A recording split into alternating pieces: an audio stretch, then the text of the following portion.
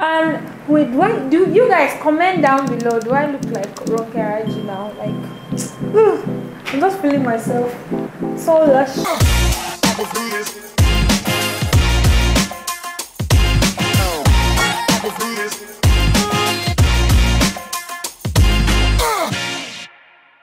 Okay, so for this look here, I gave a picture of Ronke Raji. So how long have you been a makeup artist? It has been like 9 years now. This year, it's 9 years. Wow. So usually when you start, right, what do you start with? Okay. After I clean out the face, I will do the eyebrows because this is the hardest thing to do. Oh. Because her hair is black, so that's why I'm using black. My client is using like blonde. I will use like a little bit like the light brown or something dark brown. Depends on the skin tone also though. Do not press the pencil too hard or else you will have like too intense eyebrows and I'm looking like Nike logo. You can use eyebrow pomade, which it looks like this, but this one is quite intense and I don't want it to be too intense. If you are a beginner, I do not recommend you to use that. So I recommend you to use pencil, which is more easy. As you can see, I'm using like smaller strokes, not like one line straight away like that, because I do not want to do any mistake. Something that happened right when I came in, and then Nia was like, she wanted to consult me. I was like, no problem, it's normal with makeup. And then she asked, oh wait, even before that, like when I was preparing to come today, I was like, do I bring anything? She was like, no need to bring anything. Like I was expecting that she would be like, oh, bring your foundation or something, because when I was in school, yeah, I used to model, and then they'll tell you bring your foundation shade because they probably do not have it. But she has like everything, like every color. So we'll see. And then when during the consultation, she was like, "Is your skin oily or is it dry?" I was like, "Why is she asking me that? Like, it's not foundation; it's foundation." Apparently, for oily skin, there are different types of foundation you should use, and there are different types of foundation you should use if you have dry skin. When we get foundation, we'll talk about it. Okay, and just look in the mirror and just see where you're supposed to start with the front side. Just as a guide. Blessing, are you sleepy?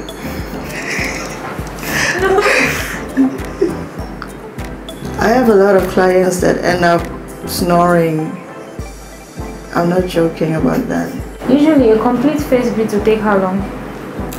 Depends on the eyes actually. If they want like cut crease, takes time, and it takes like 2 hours for me to do like complete and perfect makeup. If it's like simple, it's just like 1 hour. Will be done. But that is for like dinner. But when I work with someone which is doing filming or runway like that, you don't have like 1 hour for it. You only have 20 minutes for the makeup. For me, 30 to 40 minutes is for my eyebrows only. That's why if I want to go out, I have to get prepared like 5 hours earlier. That's why I don't go out. So if you want your eyebrows to be like, to look the arch is higher, so you have to conceal from down here. If you want it to be straighter, then you have to conceal from up here. If you want to lift your eyebrows up, that's why. Okay guys, I'm tired of that part. I will go back to it because I'm seeing double. So now I will take a small beauty blender. Just going to dab it. It's dry, it's not wet. So from what Blessing told me, like she wants like the new trends, which is the foxy eyes. So we try to do it. Oh, you do the eyes first? I always start with the eyes first because if I play with eyeshadow, you know, like there will be fallouts. So if I do concealer or the foundation, it will drop on the concealer and I have to redo everything. So we don't have time for that. So as usual, you can use the concealer as the eyeshadow base, but like for example this one, you can use it for your eyeshadow base. Using the Too Faced? Yeah, I'm using the Too Faced Born This Way multi-use sculpting concealer. Sorry. What shade? Chestnut. Spread it like that. Okay, and the reason why I use a concealer or eyeshadow base is cover all of the dark circles or the veins on the eyes, and it will be like a blank canvas for you to create another look on the eyes, and it will make the eyeshadow more pigmented. Or you can use lighter, but I'm going to use the same shade. I've seen where people set the concealer with like loose powder. Okay, you can do that, but the thing is, I want my eyeshadow to be intense. So I want it to be like, this concealer will be like a gripping thing. It's going to be like it's going to grip the eyeshadow because it's wet, right? Yeah, but if you are not used to that, I think you should put concealer on top, the powder on top of it, because it's going to be hard for you to blend it if you are not used to blending. We're going to use Morphe Jaclyn Hill palette. Dark Magic, I think. Yeah, it's written. Yeah, Dark Magic. In the middle. So look at her eye shape. It's like C shape. That's how I'm going to place the transition color. The reason why I'm using transition color is for me to, when I put the darker color later, it's going to be easier for me to blend it into your skin. And after that, I'll go to this one, Mojo. Is it Mojo or Moho? Mojo. Mojo, right? I feel like you're blending in circular motions. Yeah. Like that. And when you blend the eyeshadow, I suggest you to hold your brush like this, like at the end. So that if you hold it here, it's going to be too intense. So this is how to feather out the eyeshadow. Actually, the reason why I put this color is just to shape her eyes, because actually we're going to do like foxy eyes. Foxy eyes means like it's going to be like elongated to the back, like cat eye. Actually, it's just cat eye. Just people nowadays, they just want to make something fancy. If you want to create a foxy eyes, but you are not sure on how doing it, you can use like, you know, tape, right? You can just place it here at the end like this, just for you to guide your own eyeshadow. For me, I won't do it because I'm going to conceal it, and I'm going to show you guys how I do it. So first of all, go down low. I'm going to take this shade, Temptress. It's like a black, but there's a shimmer in there. Like that. Tap the excess. And I'm going to line the eyes first. You can use eyeliner, but I want it to be a little bit soft. Can you look straight? The reason why I asked her to look straight so that I know where I can line the eyeliner like that. Okay? And then I'm going to, exactly how you use liquid eyeliner, that is how you're going to apply this eyeshadow. And that's the reason why I use like very small and detailed brush. But when you play with a very dark shade, you have to be careful, because sometimes you will overdo it, and once you overdo it, it's very hard for you to clean up, or else you have to redo it all over again. So just use it bit by bit. You can drag it as long like to here if you want it to be dramatic, but I want it to look more wearable. But if you go for a date, don't wear makeup so that your man can see the real you. I don't think men want to see the real you. They don't listen to me. They will run away. As you guys can see, if she looks straight, it's like it's cut here. So I have to drag it to here, just to combine with the upper part, so that when she opens her eyes, okay, look straight. She opens her eyes, it will look more natural. They usually use like very dark eyeshadow. Yeah, and sometimes I try to make sure like the eyeshadows that blend with my skin. I don't use really loud colors like maybe blue or something. Actually, blue is nice on your skin though. More of like browns and blacks and stuff like that. We call that safe color. She's just trying to be safe. What's the most ridiculous thing that's happened to you as a makeup artist? There's a lot. Like bad experiences. I've waited for a client like for 5 hours before at the hotel lobby. So 5 hours? 5 hours, guys. Okay. What did you do? Me and my sister were just sitting down. We just trying to be patient, because that's her wedding day. So I don't want to ruin it for her. So I will sacrifice it for her. Where was the lady? Where was the client? She was, of course, if it's your wedding day, they will be like busy. And there was like in KL, you know, like it's very, the jam is too much. So I forgive her. It's okay, but do not repeat that again. It's painful. 5 hours is not easy. Has anybody ever complained about your makeup? The only thing they complain is, okay, for example, like when I put eyelashes, they are not used to it because that's their first time. So I have to remove it and redo it, remove it and redo it. But at the end of the day, before I leave my client, before I leave the place, I have to ask my client to look into the mirror and tell me straight away. Don't be shy.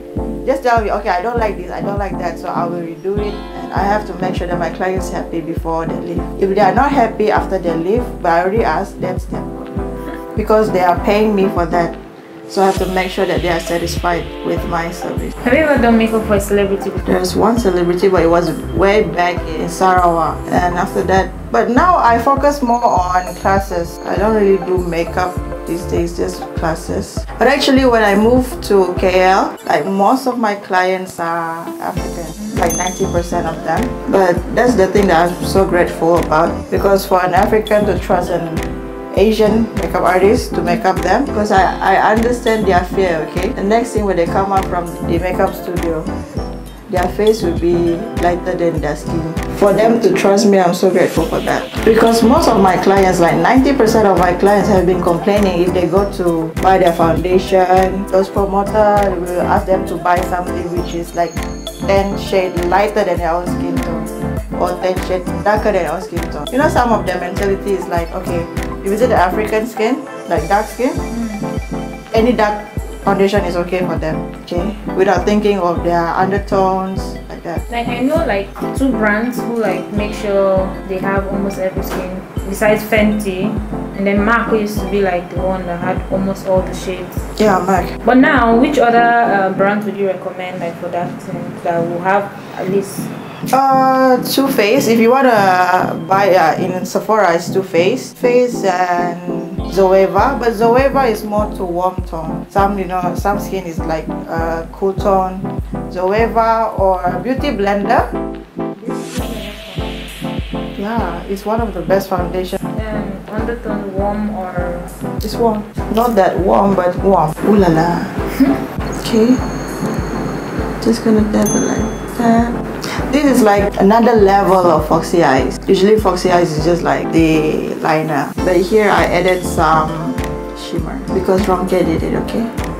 It's nice. It goes with your skin tone. I know you guys might say, oh my god, this is a disaster, but trust the process. Trust the process, okay? That's why when my clients keep on looking at the mirror while I'm doing it, they will say, ah, why this color is like this? Why is the color like that? Me trying to be nice, I will just say, trust the process. I know what I'm doing. Okay, and now I'm going to conceal it. Like this part is quite low, so I'm going to lift it up like that. So how I'm going to do that is I'm going to use Q-tips, like the hard one, not the soft ones. This one is for beauty, for makeup. I'm going to spritz it with some water. This mineral water inside here, okay? I don't want to spray you. Did you go to makeup school? Yes, for a few years while I was doing I was in university too. What did you study in university? Sorry? What did you study in university? I studied business and petroleum, not makeup. Just use some little bit water. You can use like makeup remover, and after that I have to blend it into the black shade. Ooh, this is more like a Cleopatra look. As you can see, the reason why I start with the eyeshadow is because of the fallouts here. Okay, imagine if you use your foundation, your concealer, you can use like, okay, if you apply all of that and all of a sudden it's like it's dropping on your foundation, but you apply like loose powder, but it's going to make the eye, like the under eyes too dry. It's going to be cakey. So here I'm using cleansing lotion. It's in Korean, so I can't pronounce it. Be Festa. Okay, this is one of my favorite. We're going to do skincare first. Like the under eyes, I'm going to use the Ordinary. This eye serum. Okay, let's just say it's eye serum because there's a lot of scientific this I can't say it. So where did you get this from? I ordered it online, but I don't think it's made here. It's made in Canada. Yeah, for example, if you guys have like this type of applicator, I don't recommend you just to apply it straight away to your face, because if this thing touch your face, the germ from your face will stick here and you put it back inside the bottle, and the germs will be doing their babies in the bottles. So what I do is I'm going to take it like this, pump it down on my hand like this, 2 drops enough, apply it under the eye. And usually using this, I always apply it on the chin and the forehead. Make sure you massage it into the skin. Okay, now we're going to do moisturizer. You said that you are oily, right? Even though you're oily, you have to moisturize your skin. I'm using this. This is for face and body, sensitive skin cream. But to be honest, when someone do my makeup, I feel like, I don't know. Have you ever gone to makeup artist? In KL, not yet. But in Sarawak, the last time I went to Sarawak, I did a master makeup class, and I asked my student to do my makeup. I mean, like my old student a few years ago. So I wanted someone to do my makeup. So finally, one of my students did it. She did it so good. I was so proud. I was like a proud mama hen. She's a master, I know, like really, really good. I was so impressed. Now, you can feel like your skin is moisturized and dehydrated, not dehydrated, hydrated. So now I'm going to use face primer. I'm going to use Huda Beauty Makeup Base. It is moisturizing makeup base, but the reason why I like this is because it's gonna grip the foundation. It's going to last long. So after this, if you go back and you want to wash your face and you can't wash it because it's too thick, not too thick, like it's too gripping, you just go to your kitchen and take oil and just rub. That's a hack right there. Use red oil. No, don't use red oil. But are you serious about using oil like baby oil or coconut oil, something that you're not supposed to cook, okay? But I like Huda Beauty, but the thing is, the smell is just very pungent. Yeah, even her foundation, and because I have sensitive skin, like fragrance is not good for sensitive skin, but I still like it. You can feel like it's like glue, right? So everything that's gonna stick on your face will last for 5 days. But don't wear your makeup for 5 days unless you want some breakouts. The forehead, you have a very nice forehead. Thank you. Not like the big one. What's this? Pores. So this is like a pore filling primer. You don't have to use 2 primer, but I usually do this. Because most of my clients, they will say I have a lot of big pores here. I want my skin to be smooth. So this is like a cement for skin. This is e.l.f. Poreless Putty Primer. So I'm going to use my beauty blender. This is not beauty blender, but it's blender sponge. See, it looks much, but we will cover it with foundation, so don't worry. So I'm going to apply this only under the eyes, the nose, and the forehead, the chin. That's all. Someone will be shouting at their house, why is she applying? You guys can see on your phone. Before I apply the foundation, I make sure that I wet the sponge. Like it's damp, okay? It's not wet, it's damp. So it's a little bit fluffy and soft like this. And the reason why I do this is because if you wear it like dry, it will soak up all of your foundation. So there's no point for you to apply for your foundation.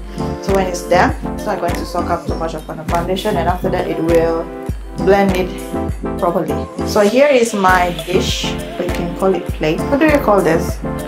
Plate, okay? So here is, because I'm a makeup artist, I use a lot of foundations to match her own skin tone. What I'm trying to match is the neck, okay? Because you don't want to separate the face without looking like a zebra. So here, I'm using LA Girl Pro Matte. Since she is like oily skin, so I'm using matte foundation. I'm going to mix it with Kat Von D Lock-It foundation. This is for oily skin. And if you are dry skin, I do not recommend you to use this because it will make you dry. So I'm going to mix it. What foundations do you recommend for dry skin? Dry skin, anything luminous. If they say luminous or hydrating, that's your foundation. For example, Anastasia Beverly Hills foundation, and there's Too Faced also, if I'm not mistaken. So what I'm gonna do is, I'll just take a Q-tips. It's going to swatch here and see if it her skin tones. So I want it to be a little bit darker. So I'm gonna add a little bit of this for glowing. It's a illuminator, but liquid illuminator, is it? Yeah. It's like a highlight, but it's liquid. But I'm going to mix it with the foundation so that it won't look like too matte on your skin, because I want your skin to glow. So I'm going to mix with a darker Sephora foundation. It's good for oily skin. And the thing about foundation is oxidizes, okay? Especially Fenty Beauty. So be careful if you guys buy foundation. For example, like you can see like this is lighter, but when I apply on her skin, after 1 or 2 hours like that, it's going to be 2 tones darker than this skin tone. So yeah, especially Fenty Beauty foundation. There's a reason why I like Fenty Beauty foundation, but I can't use it on my clients because I don't want to take the risk. You look so yummy.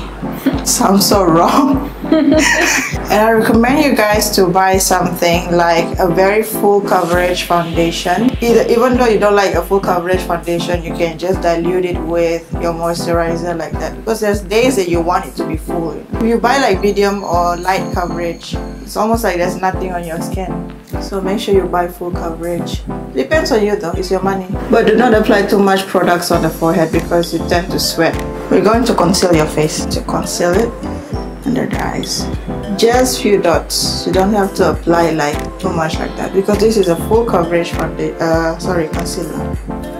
So I applied on her highest point of her face to catch the light, just to give some dimension on the face. Okay? You don't want your face to look flat. For example, like there's some areas here I can't reach it, so I'm going to use like smaller. I'm just going to fill it in. Okay, I'm going to lift the eyes and lift the face. So here I'm using this stick contour. It's from Rimmel. It's in the shade dark. I'm not going to contour too much on her face. I don't think I'm going to contour here. I mean like liquid contour, because your face is perfect already. It's just that I need to enhance this area.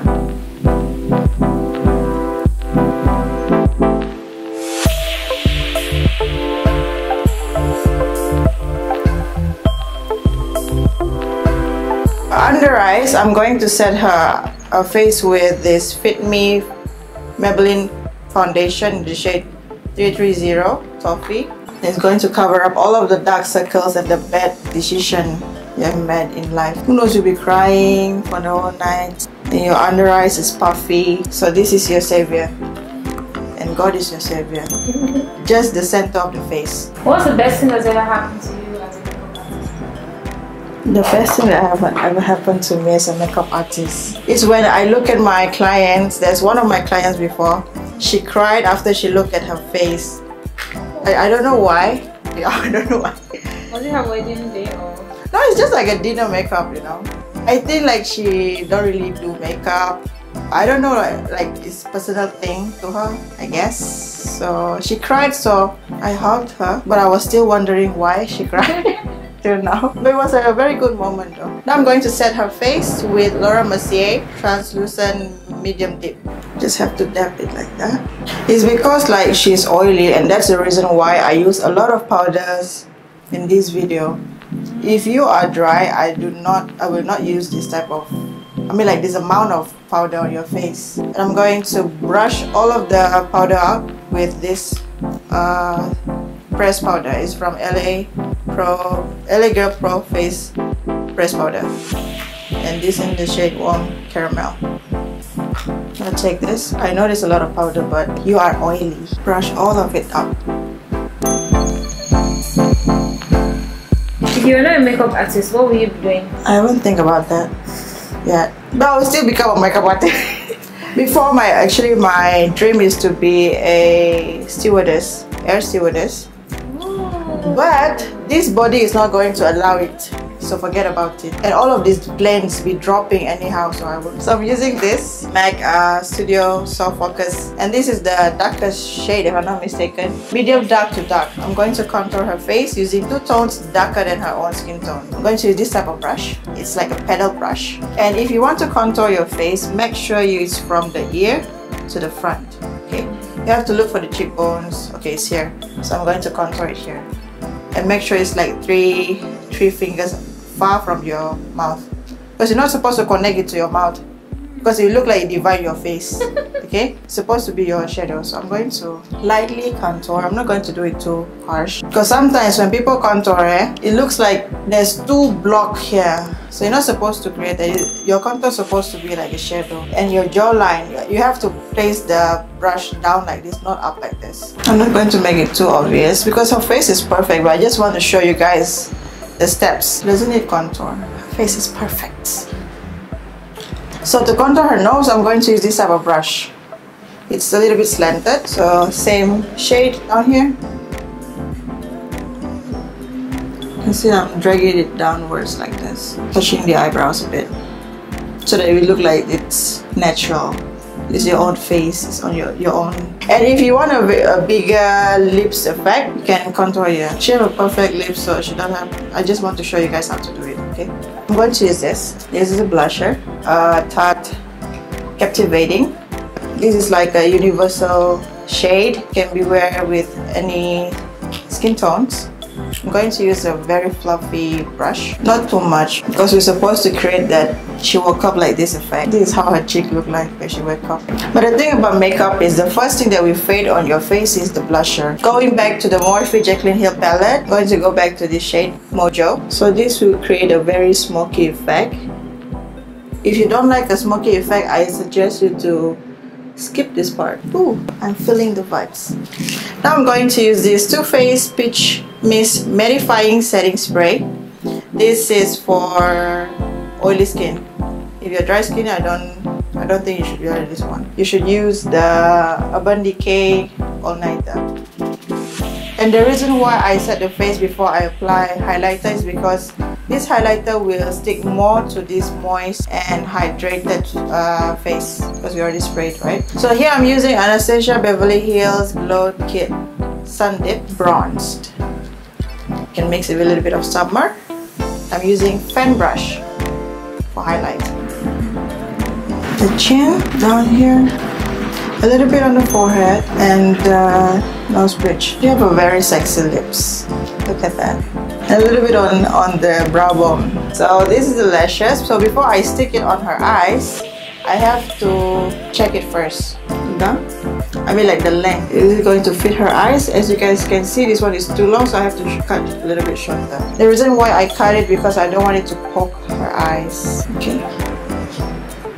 So cut it like that. Make sure you measure your lashes. But sometimes it pains me if I see some girls go out with the lashes stick up to the eyebrows like this. So I'm going to use this. This is a very long-lasting lash glue.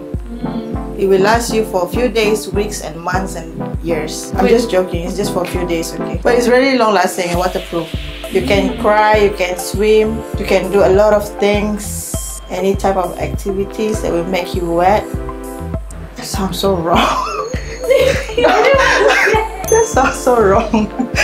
I mean, like you going for a swimming, okay? Or there's something like that. So you have to wet it to get dry a little bit. Not dry, but a little bit tacky. Because if you stick it straight away while it's wet, it's not going to stick. That is why you will see you don't know how to put it. So you have to wait for it to get tacky like that. So you stick straight away. You open your eyes, but you look down.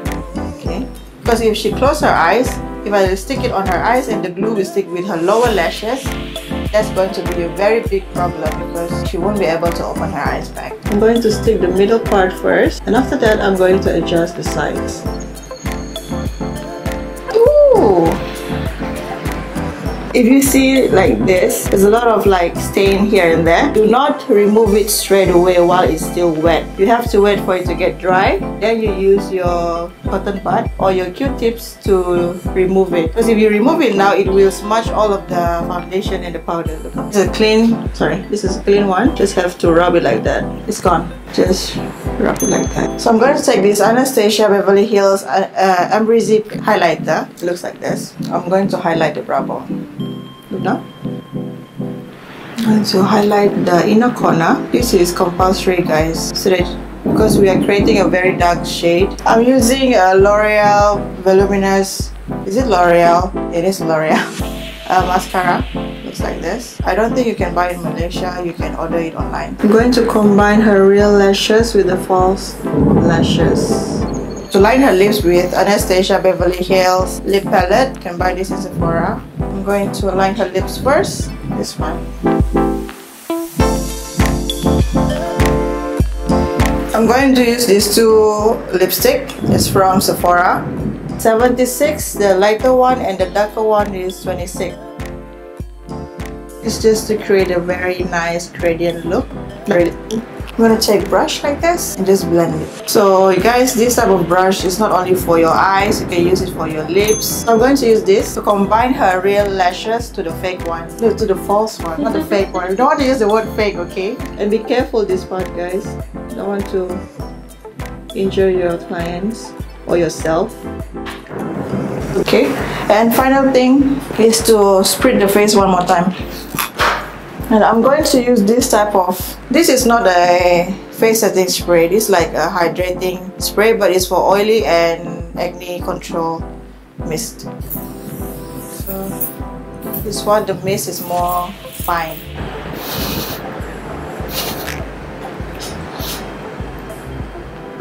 Let me do all the scissors. Sorry. We understand. We feel you.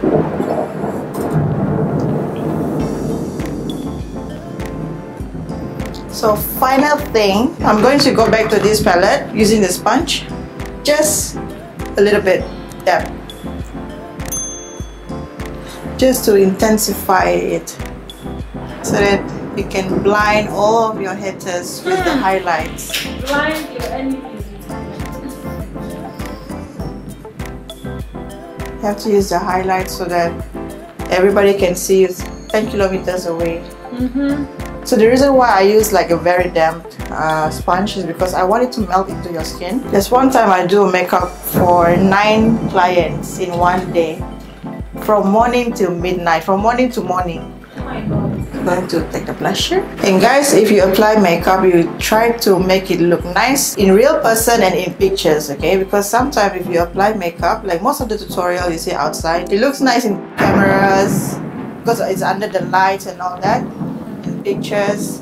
But in real person, you will look like masquerade. Okay, the thing about a very thick makeup like this, like wait until 1 to 2 hours. Once everything melts into your skin, that's when you will see the real beauty of it.